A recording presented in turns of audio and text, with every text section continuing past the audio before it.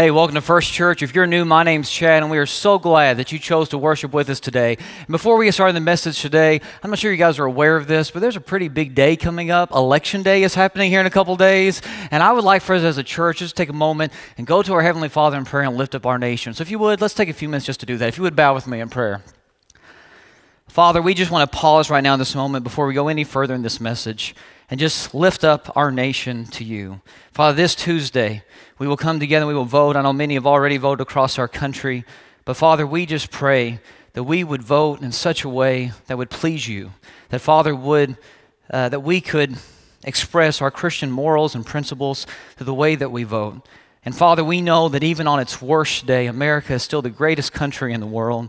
And so no matter what happens, no matter what the outcome is, may we be an example of your love and your grace and your kindness to this world. May we show people that no matter what happens, no matter who's in the White House or who's in Congress, Father, you are on the throne. You are in control, and we are serving you. So Father, I just lift up this great nation that we live in as we vote this Tuesday. And Father, may we carry out your will. In the name of Jesus, I pray. Amen. Thank you. Appreciate you guys letting me have a chance to do that. Well, we have a ton of people here on site at North Carolina worshiping with us. I know we have a ton of people worshiping with us from other states and countries. So if you guys would, here in person, would you put your hands together? Welcome in our online family.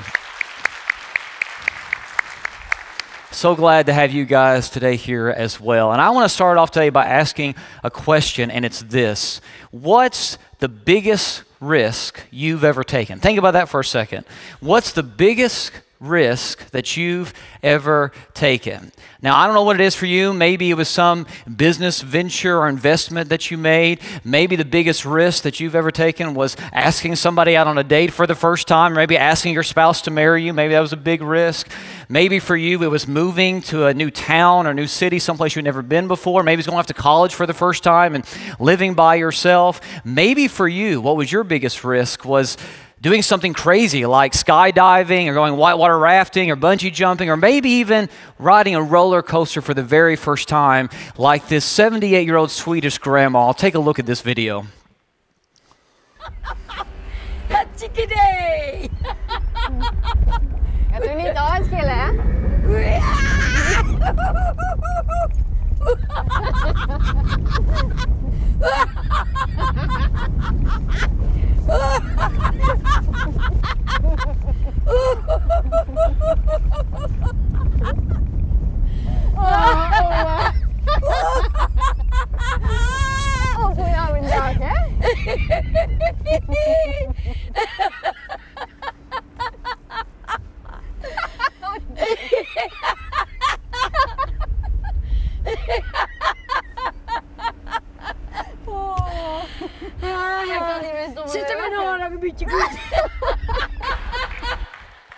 I love that. I don't think her hair moved the entire time, did it? But she was worried about it. You know, a few weeks ago, my family had the chance to go to Silver Dollar City theme park in Branson, Missouri, and my son Alex is a risk taker. He rode with me every single roller coaster at Silver Dollar City, and we had an absolute blast. There were several of those rides that we rode multiple times. Here's a picture of Alex and me on one of those rides, and we had fun. We had to wear masks the entire time, but we still had fun. By the way, there's my first church mask, so I was still promoting you guys and our church family here, but we had so much fun. But there was one ride in particular that Alex was a little bit nervous about. I could tell. I never said anything because I didn't want to scare him even more, but he was nervous, a little anxious, and I could just tell as we were waiting in line for the ride, he was scared. So we finally got on the ride, it took off, and he had fun, he had a blast, and we got off of it, and he was just jumping up and down, you know, because he loved it. And I was like, buddy, I know you had fun, but you were scared a little bit, weren't you? You were scared when we were waiting in line. He was just like, yeah, Daddy, I was, but it was so worth it in the end. And you know, I think that's why we take risk in life, because the reward, we think, is worth it. We'll take a risk when we believe that the reward is worth it. When the potential payoff to us is worth more than the potential loss, we'll take a risk. You may have never thought about it, but I think this statement is definitely true. We'll take a risk when we believe the risk is worth the potential reward. Hang on to that for just a second. We're going to come back to it here in just a minute. We're in a series right now called Coming Home. We launched this series last Sunday, and in this series, we're looking at what's been called the most famous story ever told. It's the story of the prodigal son found in Luke chapter 15. And here's the thing, it may or may not be the most famous story ever told in your opinion, but it's definitely the most famous parable that Jesus ever shared with his followers. It is a story about a father who has two sons, and both of those sons end up rebelling against him. And that's why last Sunday, when we launched this series, and we talked about how most people call this parable the parable of the prodigal son, I said that actually a better name for this parable is probably the parable of a father's relentless love. Because even though, yes, the younger son of this father, he did run off to a far country and waste his father's money and rebel against him, and the older son, he also rebelled against his dad. At the end of the story, really the main character throughout the entire parable is the father, because the father continues to love his kids, even when they rebel against him, even when they run from him, even when they disgrace and embarrass him. The story is all about the father. And what Jesus here is trying to do is paint for us a more accurate picture of who our God is. Because Jesus tells this story, Luke chapter 15:1 tells us, he tells this story because there are some people criticizing him. See, Jesus is hanging out with people who have sinful reputations. Luke refers to them as tax collectors and notorious sinners. He's hanging out with these people, and the religious elite of his day don't like the fact that he is hanging out with these sinful people. So basically what I said last week was Jesus is hanging out with people who are not okay, and those who think that they're okay are not okay with it. They're not okay with him hanging out with this scum, these notorious sinners, in their mind at least. And so Jesus says the reason why you're thinking that is because you have the wrong picture of God. See, this is how the religious people in Jesus' day picture God. They picture God more like a scorekeeper, as this cosmic scorekeeper up in the heavens who's weighing our good and bad deeds, keeping track of every good and bad thing that we do, and the hope is that by the time you die, you will have done more good deeds than bad deeds in the scorekeeper's eyes. And honestly, that's not far removed from how a lot of people see God and picture God today, is it? It's all about doing enough good works, good deeds to earn God's favor. And Jesus says, no, that's not how God works. Jesus comes on the scene with a much different picture of God, and it's not the picture of a scorekeeper, it's the picture of a father. A father who relentlessly loves his children. A father who loves his kids even when his kids don't return love to him. A father who never gives up on his kids even when his kids have given up on him. A father who has his children's best interest at heart. And here's the thing, Jesus wants to present this picture of God because he knows something. He knows a key truth. He knows this, that how we see God, that determines how we live life. Because if you see God every single day as this scorekeeper who's just keeping track of our rights and wrongs, of this referee in the sky who's ready to blow his whistle every time we mess up and strike us down, if that's your picture of God, then you're going to live in fear of him.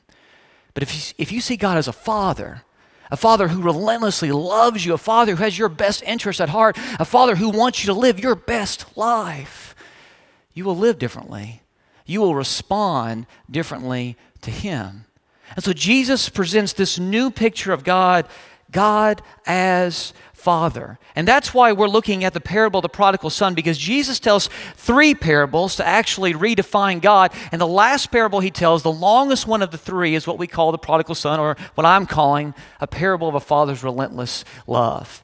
And in this parable, Jesus goes through and explains how God responds to us. And I know what some people are thinking. The prodigal son, again, we're doing a whole series on the prodigal son. I've heard the prodigal son over and over again. I've grown up in church. I've heard it over and over again. We're going to look at the prodigal son again? Yeah, we are. You know why? Because I believe that one parable captures the entire story of God. I believe it captures the heart and the nature of God, the character of our God, better than probably any other story in Scripture. And here's the thing, I have studied the parable of the prodigal son numerous times throughout my life, both personally, professionally, academically, and every time that I come back to this parable, I learn something new about God, I learn something new about people, I learn something new about me. And so whether this is your maiden voyage through the prodigal son, or if this is your 50th stroll down memory lane, my prayer for you today is the same. I pray that you will come to know God's love in a very real and personal way as we study about him from this famous parable that Jesus told. So last week, Jesus starts off this parable in Luke chapter 15, and we looked at it. And Jesus says that there was this father, the main character of the parable. There's this father who had 2 sons. And so let's pick up where we left off last week, and let's see what this younger son does. Read with me, if you would, Luke 15, verse 12. The younger son said to his father, "Father, give me my share of the estate. Give me my inheritance," basically. So he divided his property, the father did, between them. Not long after that, the younger son got together all he had, set off for a distant country, and there squandered, wasted his wealth in wild living. After he had spent everything, there was a severe famine in that whole country, and he began to be in need. So he went and hired himself out to a citizen of that country who sent him to his fields to feed pigs. He longed to fill his stomach with the pods that the pigs were eating, but no one gave him anything. So we talked about this a little bit last week. You see, when this son comes to his dad and says, "Dad, I want you to give me my share of the inheritance. I want you to give me my part, even though you're not dead yet." This was this son basically saying, "Father, I wish you were dead. Dad, I wish you were already dead." In other words, he's saying, "Dad, I love your stuff more than I love you. Dad, I love what you can do for me more than I love you. I believe that you're in my way. I think there's more for me out there beyond what you can offer me, and you're just in my way, and I want to get you out of the way. I love what you can do for me, what you can give me, more than I actually love you." And can you imagine the pain that this dad would have experienced when he heard those words? It was not just embarrassing in that day and age, that's embarrassing in any culture. And I know right now in this room, or those of you who are worshiping at home, I know right now some of you guys, unfortunately from experience, know what it's like to love someone and have that love unreturned. Know what it's like to love someone and have that love unappreciated. In my opinion, there is no greater pain. There's no greater heartache than unreturned, unappreciated love. Especially you parents who've experienced that. As a guardian and a protector and provider of a child who has lavished love on that child and wanted the best for that child, and then to have that child not return love to you, there's nothing more crushing. There's nothing more disheartening. There's nothing more painful. I remember several years ago I had a meeting with some parents in my church, a couple in my church, whose daughter had gone off to college and just gone wild. She was a good kid, good student, made good grades, all that stuff. She was a good church girl, was in the church youth group and whatever else, but she went off to college and just went wild. She spent a bunch of her parents' money without them realizing it. She got into a group of friends that were doing drugs. She flunked out of school. And at that point, when I was meeting with these parents, they didn't know where their daughter was. They didn't know if she was in prison or not. They didn't know what state she was in. They didn't have a clue at that moment where she was. And I remember when they wanted to meet with me thinking, they're going to be frustrated and mad and hurt. And when I sat down with them and looked at them in the eye, the only thing that I saw in that moment was pain. I could see the pain in their eyes. I could hear it in their voice. And I'll never forget what they said to me. Say, "Chad, we just want our girl to know that we love her and that she's always welcome back home." Can you imagine the pain that the father in the parable of the prodigal son felt when his son came to him and said, "Dad, I wish you were dead. I'd rather have your stuff than have you. I love what you can do for me more than I love you." And here's the thing, in this culture, in this day and age, this dad would have been expected in that very moment to disown his son. That's what all of his neighbors would have expected him to do. Because for the dad not to disown his son, that would have been a disgrace upon the father. See, this father was expected to either punish the son or force his son to continue to live on the land, live on the family estate as a servant at this point. He was supposed to punish the son and disown him as a member of the family, but still make him stay there as a servant servant, either that or have him thrown in prison or maybe even stoned for his rebellion. That's what everyone else expected him to do. And yet, this dad doesn't do that. Jesus says that this dad, upon the son's request, look at what this dad does. Luke chapter 15 tells us that this dad divided his property between them just as the younger son had asked. And my question is, why? Why did the dad do this? See, every single time that I preach or teach on this passage, that's the number one question that I get. Why did the dad let the son go? Why did the dad do what the son asked? Why did he divide up the estate and give the son his part? Why? In fact, I was meeting with my small group this past Wednesday night, and this question came up, and I get it. I've asked this question before too. Why? Why did the dad do it? Why didn't the dad make the son stay? He could have. Why didn't he punish him? Why didn't he force him to remain a servant on the estate? The dad knew what this son was going to do. Why did he do it? Because this father in our parable, remember, represents God. And this dad knew something. This dad knew that by forcing his son to stay on the estate would only drive his son further away from him. It would only further deny him his son's love. Because this dad knew forced love isn't real love. And the Bible repeatedly teaches this. Forced love isn't real love. Love, any type of love, is always a choice that we make. And forced love, that's not real love, that's fake. God could have designed us to be robots, but He didn't. He wanted a relationship with us. And in order to have a meaningful relationship with someone, it has to be a choice. This was a lesson that I learned years ago, not necessarily from the Bible, but I learned about watching soap operas with my grandma. I remember during the summers, I would spend a week or two with my grandma, and we would always watch soap operas during lunch. And I have no idea why they call them soap operas, because they're kind of dirty, actually, but she refers to them as her stories, and I love my grandma to death. She's now in her upper 80s. She's not doing real well, but I remember watching her soaps, and every single summer when I would come back, I wouldn't watch a soap opera during the interim period, but every single summer when I come back for a week or two and stay with them, there was the same storyline going on over and over again. And you guys probably know this if you watch one of these shows. There was always this girl who was in love. At least she thought she was in love with this guy, this dude, but the dude didn't love her. And so she tried every way in the world to get him to fall in love with her. And she would try to trick him and seduce him and fool him and woo him. And she would try to do all this stuff, come up with all these schemes, try to get him to fall in love with her. But he always loved somebody else, right? And he would never fall for it. But eventually, she might have some success. And she might trick him into asking her out or spending some time with her. She might trick him into even getting married to her. But it never worked out in the end. Because you can't force love. Love is always a choice. And that guy always ended up with the one he chose to love. And that's the same when it comes to us and the Bible. Us and God. God could have forced us to love Him, but He knew that type of relationship would have been empty, would have been superficial, would have been a charade. He didn't want that. He didn't want a bunch of robots. He wanted a relationship.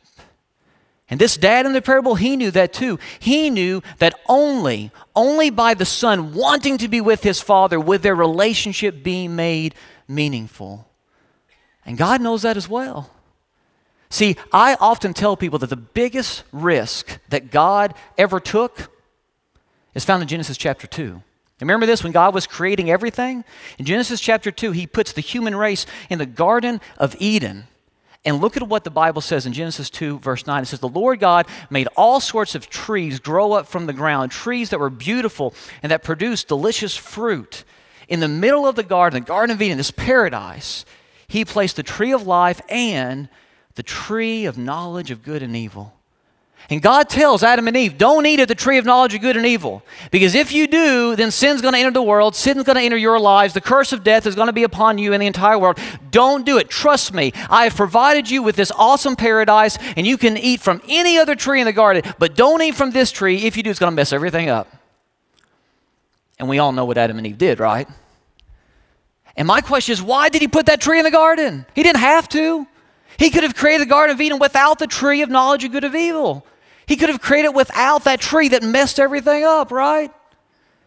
He put it there because he wanted to give us a choice, because he knew forced love isn't real love. See, God knew that if we were going to have a meaningful relationship with him, it had to be a choice. And so that's why, I'll say it again, the biggest risk that God ever took was putting the tree of knowledge of good and evil in the Garden of Eden. Because he wanted us to want him. He wanted us to see our need for him. He didn't want a bunch of robots. God knew, like the father in the parable, the prodigal son, God knew that only by us wanting to be with him would our relationship with him be meaningful. And let me look at this from a different perspective as well. When it comes to this younger son in our parable, where did his long road to ruin begin? I mean, think about it. Where did his long road to ruin begin? It didn't begin when he reached the far country, the distant land. It didn't begin when he went to his dad and said, "Dad, give me my share of the inheritance." No, it began long, long before that. It began in his heart, long before he ever asked his father for his share of the estate. See, that's why Jeremiah says in the Old Testament, it says, "The heart is deceitful above all things, and it is exceedingly corrupt." This is why anytime somebody comes to me and says, "Hey, Chad, I'm just following my heart," I get a little nervous. Because the Bible says the heart is deceitful above all things, and it is exceedingly, exceedingly corrupt. See, our hearts, our emotions, our feelings can lead us astray. And that's why we've got to let God direct our hearts. Because our hearts, left on their own, they're deceitful. They will lead us away from the life that God wants us to live. And that's what's happening to this younger son in our passage. In his heart, he has already determined that there is something better for him outside of his father. And so he's going to stop at nothing to get it. He's already determined that, and so he is ready to go. Now, physically, he may still be at home at one point, but his heart was already in the distant land. And that's why the moment he got the opportunity to run, he jumped at it. He took it. And let me hit pause here just for a second. Guys, for some of us, the only reason why we haven't wandered off to the distant land, the only reason why we haven't wandered off to a life of sin, is not because of our deep love for God, but it's because of a lack of opportunity. It's because we haven't had the chance yet to actually do it. Let me speak to some of you students that may be listening today. Some of you guys have grown up being the good student, the good kid, the good church-going kid. You've got a great reputation right now, and that's awesome. But in your heart, you're already thinking about what's it going to be like when you move out, when you're on your own, when you go to college. And you're already thinking, there's some stuff I'm going to do that I wouldn't do when I'm at home with mom and dad.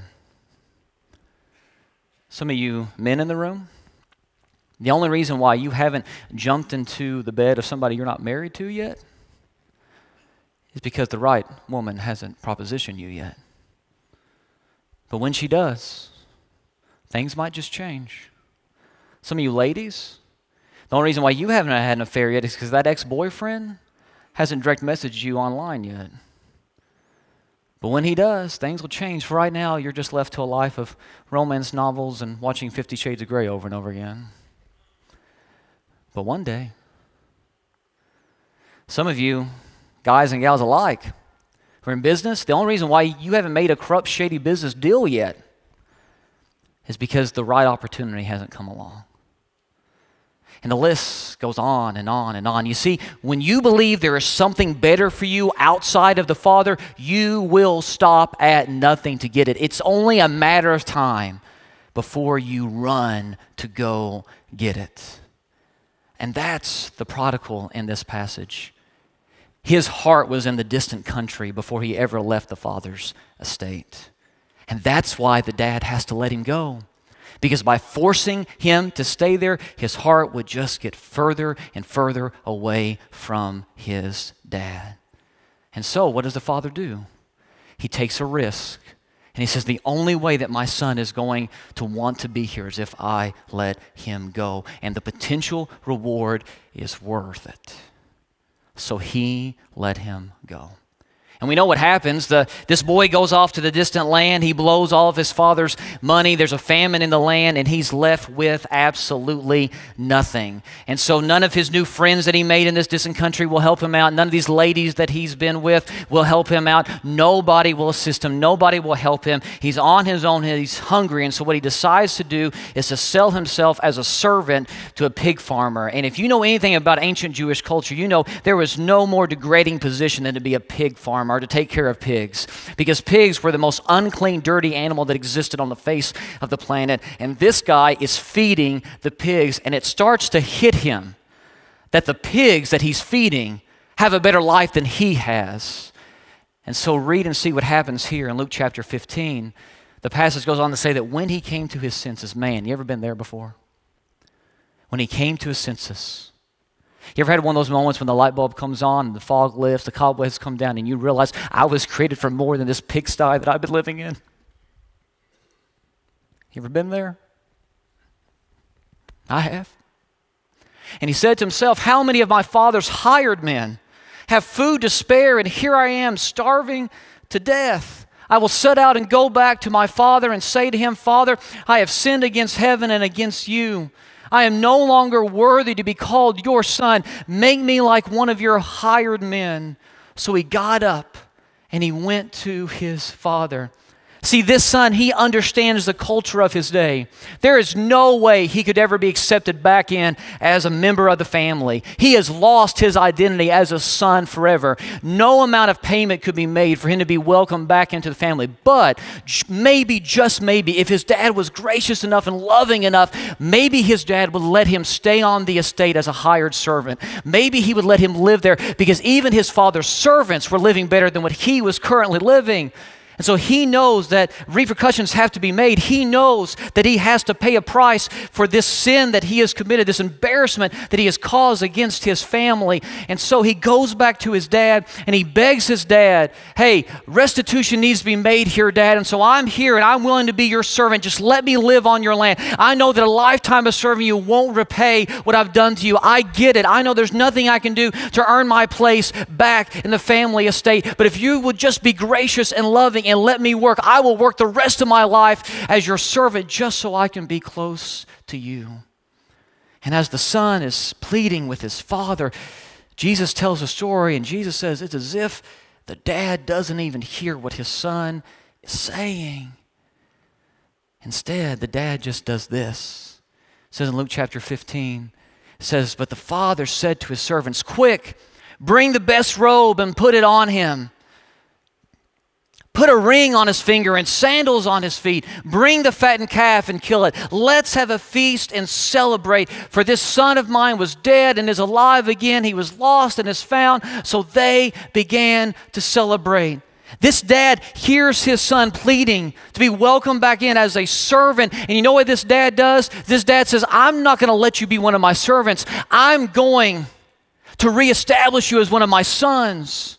I'm going to make you my son again. See, in this day and age, the father was the patriarch of the entire family. He represented the entire family, the values, the morals of the family. And only the father had the right to adopt somebody into the family. And the father could adopt anybody. We have historical records of fathers adopting slaves to be part of their family because the slave represented the spirit and the character of the family, and they wanted to honor that. So this dad has the right to adopt anybody back into his family. But here's the thing, by this dad doing this, he would have been shamed by the rest of his neighbors. The rest of his neighbors would have looked down upon him. This would have been a disgraceful deed. They would have shook their heads and say, that's not right. This isn't justice. This isn't what should be. This is wrong. This is a bad example for all other sons that are out there. This is not good. This dad would have been ostracized. This dad would have been looked down upon. He would have been criticized by his neighbors. And yet this dad doesn't care. Because it was worth whatever he had to sacrifice. It was worth whatever he had to give up in order to have his son back home again. You see, this dad, He never questioned the son's identity. The son does. The son forgets who he is. The neighbors do. The neighbors have already treated this boy as if he's dead to them, but not the dad.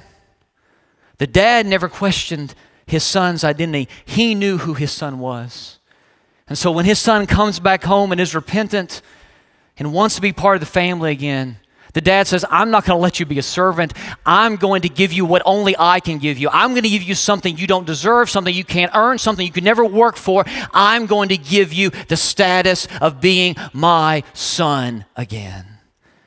And he writes him back into the will. And guys, this is a picture of the cross.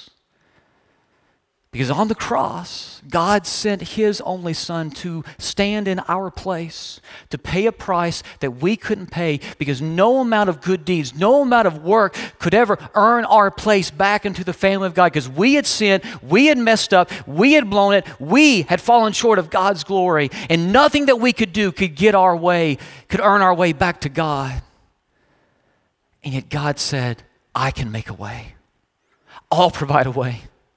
Because you're still my child, and I love you, and I'll make the sacrifice, I'll do whatever it takes to get you back home with me. I have a friend who preaches in the central Kentucky area, and I've heard him tell the story multiple times about one day he was driving home from the office, and his wife called him, and his wife said, you won't believe what your son did. And as a dad, anytime my wife, Allison, says that to me, I'm like, he's your son too, but she still says that anyway.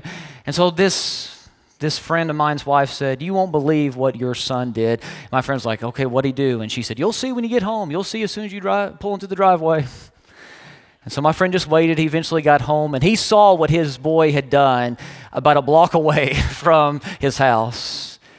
He looked at his driveway, and there his son on their driveway had got a can of orange spray paint, and this son had spray painted a giant X all the way across their driveway. And my friend said, in my son's defense, we had been out playing with chalk a day or two before that, so maybe he thought it was just going to wash off like the chalk did. But as you guys know, spray paint doesn't wash off. And my buddy said this X was huge. I mean, it was the size, if you want to try to land the space shuttle, that's the size of X you would have painted. And that's what this boy did. So there, in their new home on the driveway, was this huge, giant, orange spray painted X. And so my friend pulled in, got out of the car. His wife and son are standing there, and his son's just crying because he knows he's messed up. I guess his mom had already let him have it. My friend walks up to his son, and his son is saying, Daddy, I'm sorry, I didn't know, I'm sorry. About that time, the boy ran back into the house, and my friend didn't know where he went. He just thought maybe he was embarrassed, but he came back out a few minutes later, and his son had in the palms of his hands, he had just some $1 bills and some change, his entire life savings. And he said, here, Daddy, will this pay to fix it? Will this pay to fix it? And my friend said there was probably like, $8 in there or something. There was nothing in his hand. He said, no, buddy, that's not enough to fix it. And his son just put his head down and just started to cry. And in that moment, my friend got down on his knees, put his arm around his boy. And he said, you don't have enough money to fix it, but your daddy does. I still love you. You messed up. Don't ever play with spray paint again. But I still love you. You're still my son. Your daddy will fix it. So my friend went to Lowe's and asked what he needed to do, and they gave him, like a wheelbarrow full of steel wool, to go out there and do some work. And he went out there for hours and worked on the driveway and eventually got the X up. And for weeks after that, my friend's son would go out to the driveway when friends or company would come over, and he would say, hey, look, that's where I painted that big X, but it's not there anymore. It's gone now. And anybody who would come over to the house would say, how'd you get it up? And my friend's son would say, I didn't do it. My daddy did it. He's the only one who could fix it. Guys, I don't know what your X is today. I don't know what the X is that you've painted on your life right now. I don't know what this X represents for you. I don't know what you've done in your past. I don't know where you are right now. I don't know what's going on in your heart right now. And maybe you haven't run from God yet, but you're tempted to in your heart. I don't know where you are right now or where you've been. I don't know what this X represents for you, but I know one thing. The X doesn't have to remain. It doesn't have to stay. You can't get rid of it on your own. You don't have enough good works, deeds, money, resources in the world to get rid of the X that's on your life right now. But we have a Father who does. And we have a Father who loves you, who relentlessly loves you as you are. And He wants to look at you right now and say, I can take care of this if you'll just come home to me. Guys, I don't know where you are right now, but I know one thing. You have a Father who loves you. Don't run from Him. Don't keep running from Him. Come home, and He will wash you clean today. If you need a fresh start, if you need a second chance, if you need to start over, that's why Jesus died. And you can have that today. Would you pray with me? Father, we love you so much, and we are undeserving of your love. And Father, I just want to speak for myself. I am not here today because I am afraid of you or because I'm obligated to be here or because I'm trying to earn my way to you. Father, I am here today because I love you. And I know how much you love me. And I don't deserve it, but you lavish your love upon me. And the same is true for every single person sitting in this room or watching online right now. Father, we love you. And we are so grateful for the love that you have shown us. And if there's anyone right now who is living in a distant land or who has lived in a distant land, Father, don't let them leave today with an X still on their life. Father, you're welcoming them home. You're ready to write them back into the will. You're ready to make them, declare them your child again. So, Father, may we all come home to you today. In the name of Jesus, I pray.